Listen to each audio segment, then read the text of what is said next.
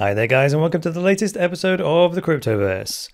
The Cryptoverse is your regular dose of news and commentary on Bitcoin, cryptocurrencies and blockchains. My name is Chris Coney and I'm the host of the Cryptoverse and the founder of cryptoversity.com, the online school where you set the price to learn about Bitcoin, cryptocurrencies and blockchains. You can find out more at cryptoversity.com. If you go to the podcast page, you can subscribe to the podcast on any of your favorite platforms, whether that be iTunes, Stitcher, Google Play Store, YouTube, or Steemit. And to support the Cryptoverse and see it continue, please click through to Steemit, vote for this episode on the Steem network, or send us a tip to the Bitcoin address that's on the screen now, or if you're listening to this, on the page. So let's go to the market roundup today. We had a break from the market roundup yesterday because I had a conversation with Roger Ver about Steemit. So we'll see what's happened there. Now straight away, we see that Steemit has dropped 10.6%. I'm not saying that's got anything to do with my conversation with him at all.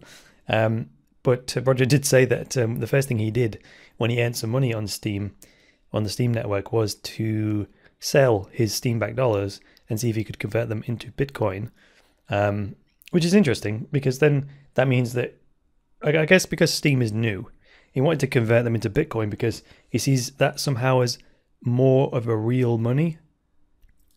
And I'm not speaking, I'm speaking for him there. That's not what he said to me. But I guess I'm going to understand that mindset from the point of view of Steem is new and Bitcoin is far more proven and far more spendable than Steem-backed dollars. So if you had a bunch of Steem-backed dollars, Steem-backed dollars have the same problem that Bitcoin had in the beginning and still has to a large degree today, which is where do you spend them, right? So if you want to spend them, the next logical thing is to exchange them for Bitcoins, right? And if you want to spend them even more widely, you would change your Bitcoins back into US dollars, right? So what we see here in the fifth most capitalized coin is Steem, and today's price drop has put it down at 95 cents a token. On only $270,000 worth of trading volume. So I'm definitely going to be picking up some more Steem at this price. There was a good analysis on the actual Steem network. Someone wrote an article about explaining the price drop. And a lot of the analysis had to do with the fact that it rocketed like 1,500% soon after they started paying out. So the losses are just a correction. You could see that the drop in price is just a correction from a massive upturn. And the fellow in that article said that he expects that the price to drop a little bit more, and he was right because I read that article yesterday and it's still dropped a little bit. So I'm definitely going to be picking up some more Steem. Probably going to buy, I don't know what, a few $100s worth. What else we got in the top 10? The top 4, including Bitcoin, Ethereum, Ripple and Litecoin, all pretty stable. The biggest mover in the top 5 actually, other than Steem, is Ethereum Core, and it's gained 0.7%, 79%. In contrast to Ethereum Classic, which is down 1.7%. So by comparison, an Ethereum Classic token is worth $1.33, and Ethereum Classic token is worth $11.35. I always like to look at the trading volumes, pretty much even. Both of them have, well, just over $7 million worth of trading volume in the last 24 hours. I find that fascinating. Unless Ethereum Classic tokens are being traded for Ethereum Core tokens. I don't think that explains exactly why the volumes are exactly the same, but you never know. And actually that wouldn't show up on here, would it? If would that show up on here? No, I don't think so. Yes, it would. Yes, it would show up on here. So when it says $7 million traded, I think that's based on exchange volume. And doesn't necessarily mean people are turning their Ethereums back into dollars. It just means that you could just take the number of Ethereum tokens traded and multiply it by the dollar price. And then you could work out the volume in US dollars, if you know what I'm saying. But that doesn't mean that $7 million worth of Ethereum has been bought or sold in dollars, if you follow me. Right, let's look at the rest of the top 10 here. Monero is still in the 9th position. It's gained another 6%. It's been up and down since I did that article the other day on Monero being adopted by a couple of dark markets. And Monero is now worth $4.26. $7 million worth of, Monero has been traded. $7 million worth. What else have we got here? Made Safe up 1%. Anybody else significant? NXT 9% gain today. Anybody else of any interest? Peer Plays has shaved 4% today. And that's about it. Scenario is shaved 4.3%. How interesting. You know, we've got these two camps in crypto. The traders are always thinking short term because they're not necessarily interested in crypto for its humanitarian benefits. They just think it's a new tool for gaining profits in the short term. Now, there are some traders that do believe in it as well, but I would argue that the vast majority of traders trade crypto primarily because it's just a new opportunity to make profits. And that means that these price movements will reflect far more on the basis of technical analysis than it will on fundamentals, which actually brings us to the Bitcoin price chart. Just if you're a new listener or something, you don't know what I mean by technical analysis. That's where people trade without necessarily knowing much about the instrument itself. So you'd call it a financial instrument in the mainstream world, but if you were trading crypto on a technical analysis basis, it would mean that you don't really know much about the coin itself, what it stands for, how it works. All you would do is look at the price data as a graph or a chart, like I am doing right now, and then you do just analysis on the price patterns, and then base your trading decisions purely on that technical data. And when I was in my trading classes a few years ago, they gave me a figure, something like 80 or 90% of all trading or all traders rely purely on technical analysis.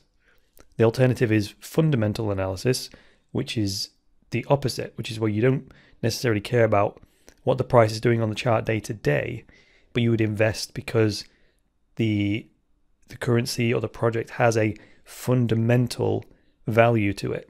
Like if it's solving a fundamental problem that you think isn't going away, then you could ignore the price and say, right, fundamentally, this is sound. In the long term, it's going to be huge. So I invest my money for the long term. So that's generally how it goes. Fundamental analysis and fundamental investing is more of a long-term thing. Technical analysis, while it doesn't have to be short-term, it is more short-term. You can do technical analysis on a long-term basis, but generally it's more to spot short-term price movements. And of the two, I would say that technical analysis is a lot easier to learn because you just have to be able to read the chart and then employ a trading strategy, whereas fundamental analysis requires you to know a lot about the whatever the instrument is. If it were a business that you were investing in, you'd have to know about the legal landscape and probably the people involved in the company, its history, competitors in the marketplace, all that kind of stuff, which technical analysis pretty much ignores. And you can blend the two, but you don't have to. You could just trade purely on technical analysis and make money that way. So in terms of technical analysis then, if you watch the Cryptoverse on YouTube, you'll see the stuff that I draw over the top of the chart is my technical analysis. I use something called the Fibonacci retracement line, or lines, which show on here, I've plotted it from the most recent peak of $776 down to the closing price of the recent Bitfinex crash, which was $540. And then from that, it calculates how we're going to retrace, literally go back to that higher price, because price is always in cycles, right? What goes up must come down, and what goes down must come up in currencies anyway. So right now we are sat in the range that I've been harping on about for, I think it might be coming up to 2 weeks now. So what we're looking for is a move above $600, which should then signal a further move up, or something, if it breaks down below $540, then that would be significant, according to my technical analysis here, which is because that $540 mark seems to be a significant point on the chart. So if that broke and the day closed below that, then my speculation would be that people would begin to sell their Bitcoins more heavily. But at the minute, it's very quiet. The candles are very small at the moment, well, relative to the other ones that I can see going back to mid-May. All right, that's going to do it for the first half of the Cryptoverse. Please stay tuned for the second half, where a whole lot more is coming your way. Welcome back to the Cryptoverse. My name's Chris Coney. Now it's time to turn to the news, courtesy of Bitcoin.com, good old Roger Ver. And this article is entitled Venezuelan Crypto Buyer Brokerage Sees Soaring Demand.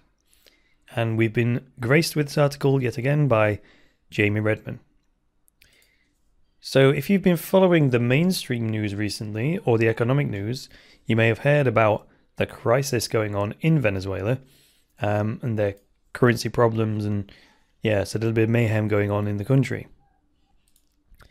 So let's see what this article has got to say for itself with regards to crypto. It was the first thing that I thought when I see these kinds of, hyperinflations, currency collapses, manipulations by governments and so forth. It's just the ideal opportunity for those countries to adopt crypto, but they obviously need an exchange to trade their local currency for the crypto, or they need a way of earning the crypto, right? Because your physical labor, that's a kind of capital. So you don't just need financial capital. With just like Steemit is a good example. Steemit doesn't require you to exchange your fiat currency or any currency for the Steem currency. You can earn it by posting content, basically. So here this article says that Venezuela is in economic turmoil, shaking the country to its core. Venezuelan digital asset brokerage Cryptobuyer believes the country's situation warrants a broadening in the currency options for citizens. To cater to this perceived need? Are you serious? I don't know if it's a perceived need. I think it's a definite need. To cater to this perceived need, the firm enables Venezuelans to purchase Bitcoin, and recently they've added Dash. Cryptobuyer offers Bitcoin and Dash to Venezuelan citizens. Venezuelan citizens. So Cryptobuyer is a Venezuelan-based crypto brokerage. Caracas, I think that says. I guess, which is the place in Venezuela where it's based. So they have revealed the addition of Dash to their cryptocurrency initiative. The firm believes adding Dash to the equation will benefit thousands of Venezuela's citizens suffering from a failing economy. Well, I heard during the economic crisis in Venezuela, this was a few weeks ago, even probably a month or so ago, that Coca-Cola temporarily shut down their manufacturing plant there, which was manufacturing sugar, full sugar Coca-Cola, because there was a sugar shortage. And they carried on manufacturing the diet drink, but there was a sugar shortage, so they couldn't continue to manufacture. They couldn't get it in there. I mean, that's bad, right? Now, reports have shown that Venezuela has been suffering from massive food shortages, inflation, and power outages due to the failed economic policies of its socialist government. There we go. Every time, now I'm going to have my political agenda coming right at you right now, okay? So that is what happens when you follow a socialist paradigm. Every time you follow that, you look at any socialist country in history, they all lead to this same conclusion. Fiat currencies all collapse, and socialist governments always lead to chaos in the country. Which is why I'm an advocate of the free market and voluntarism and all that kind of thing. The non-aggression principle, all those philosophical truths and principles that are self-evident. By partnering with the Dash community, Cryptobuyer will enable more efficient remittance solutions with Bitcoin and Dash. This includes everyday transactions, mobile phone top-ups, and recharge services for prepaid cards. The company says, since the economy started getting really turbulent with the Bolivar, I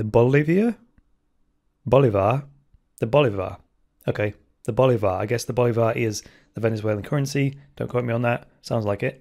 So with the Bolivar dropping against the US dollar 40% in just 1 year, it has seen soaring demand for cryptocurrencies.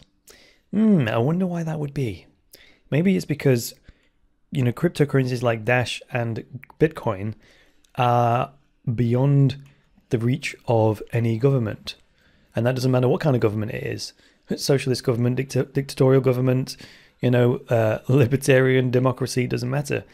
Crypto, I'm not advocating for, I am advocating for a particular political agenda, but my advocacy for cryptocurrencies doesn't relate to that at all. Right? I'm not saying that if we had a true democracy or a true liberty that we wouldn't need crypto. No, hell no.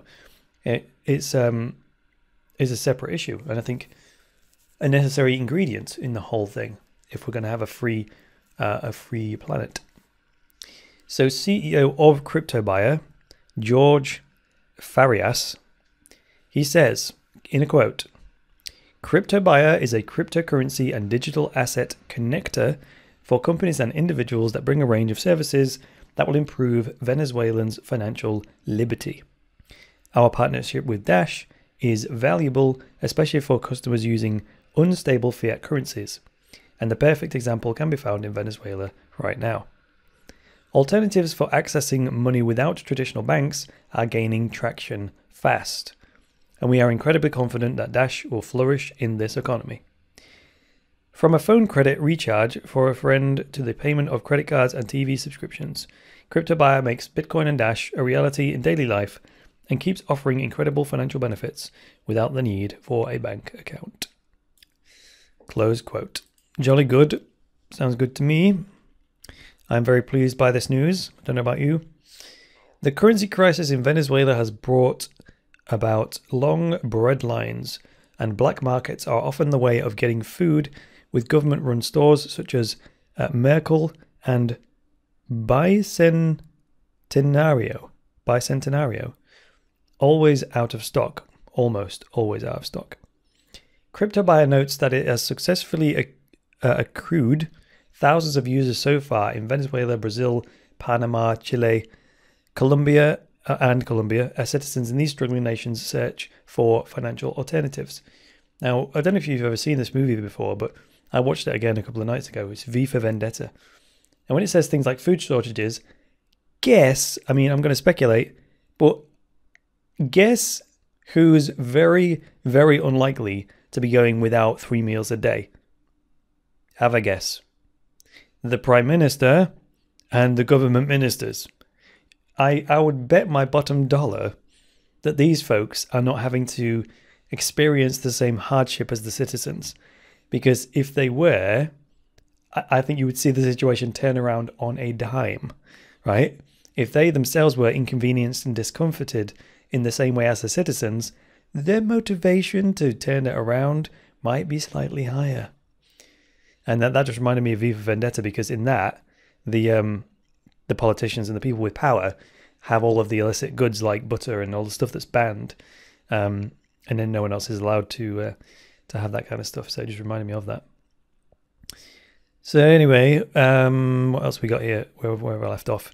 Yeah, so all these other South American countries are searching for alternatives. For Venezuelans with limited access to internet or smartphones, Dash and Bitcoin are made accessible from Cryptobuyer's local partner, Tigo CTM. Remittance processors like MoneyGram and Western Union closed operations in Venezuela when the government enacted various sanctions against them in 2005, leaving citizens largely cut off from family members providing financial support from abroad. That's disgusting. Now if that isn't a move by the government to control the money system, I don't know what is. By making the environment so inhospitable to people like MoneyGram and Western Union, they're basically killing competition for government currency. And so they have absolute control. Trouble is, you can't do that with crypto, and that's why we love it. So the next thing is, like, they would go for is, I did a story the other day. Was it, I can't remember which country it was in. It slips my mind because I'm being recorded. I think of it off the top of my head. But it was it Colombia's? Colombia's first crypto exchange got shut down by the government. So that's the point of failure. If the government decide to go after this crypto buyer, because that's the gateway to crypto, obviously they can't stop crypto as a whole, but they can take out the nodes, and one of the nodes is this crypto buyer company. So now Bitcoin and Dash have arrived to the country. They provide could be life-saving financial solutions. In the hopes of remaining in the government's good graces, Cryptobuyer is trying to offer its cryptocurrency solution to Venezuelans while remaining within the nation's legal framework. Yes, they're very wise to do that. However, the government could just change the legal framework at any moment, or they could just do what they want. Cryptocurrency solutions will be there for Venezuelans to lean on. Dash VP of Business Development Daniel Diaz thinks Cryptobuyer services provide a great advantage for Latin America's citizens. Since the arrival of 3-digit inflation and capital controls in Venezuela, Cryptobuyer has seen an influx of people seeking better solutions to preserve their wealth and their livelihoods. The brokerage says it will be there with Dash and Bitcoin to help citizens escape economic hardship. And then let's just read this quick quote from Daniel Diaz and then we'll close for the day. He says, this is the fellow who is the business development guy at Dash. He says, quote, with Venezuelans entrenched in political and economic turmoil, we simply wanted to give them another option to make life easier. Dash is stable, safe, and holds its value extremely well. Cryptobuyer will help Dash take a step towards offering real services to regular people that are not just digital currency investors, so it really opens the door for us to fulfill our vision of making a tangible difference in places where digital currencies can help the most. Dash is proud to support pioneering, driven Venezuelans like Cryptobuyer who are making a difference through entrepreneurship and technology. How sweet. So that's going to do it for today's edition of the Cryptoverse with me, Chris Coney. I'd like to thank you for listening today. Please go over to cryptoversity.com and the podcast page. Get yourself subscribed on either iTunes, Stitcher, Google Play, YouTube, or Steemit. And please support the Cryptoverse by clicking through to Steemit, voting for this episode on the Steam network, and providing us with a Bitcoin tip using the address on that page. Also remember to check yourself out the main site, cryptoversity.com, the online school where you set the price to learn about Bitcoin, cryptocurrencies, and blockchains. I will see you tomorrow for the next episode, guys. Until then, it's me, Chris Coney, saying bye for now.